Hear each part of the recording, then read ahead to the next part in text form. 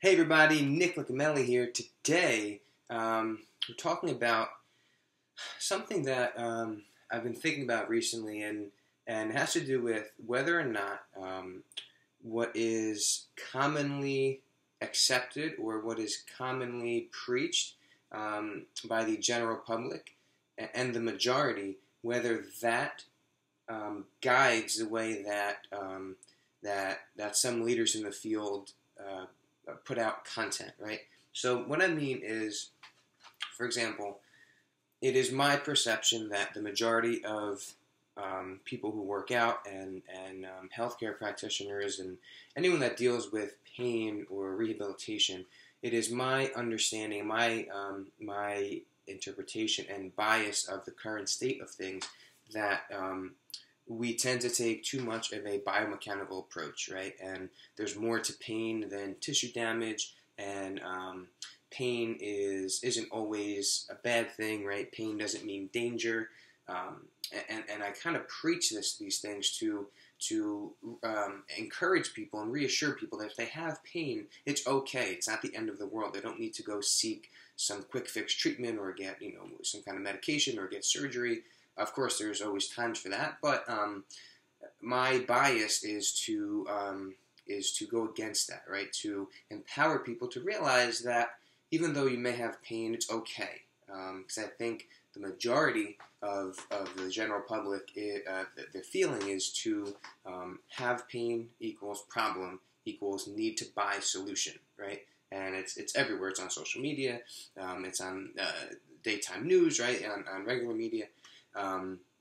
The idea that we have to if you're in pain or you're broken and need to be fixed, and it is my goal to counteract that with evidence and anecdote and my own professional experience.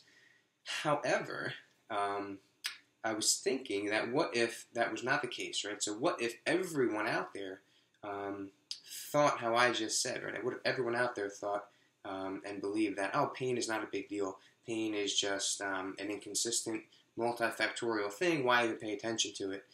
If that's what the majority was thinking, maybe I wouldn't be putting out this kind of content. Maybe I would be putting out content that says, hey, pain is actually a protective response, right? Pain can actually help you and be protective of you and is indicative of certain things that you may want to be aware of. So keep that in mind, because the more content that we put out, that stuff stays, right? That stays there. So if down the road the tables turn and everyone now is back to the one way the pendulum swings, and then it swings the other way, then maybe it's time to bring people back to the center and kind of preach more of that pain. Hey, pain can be tissue damage. Pain can be a bad thing.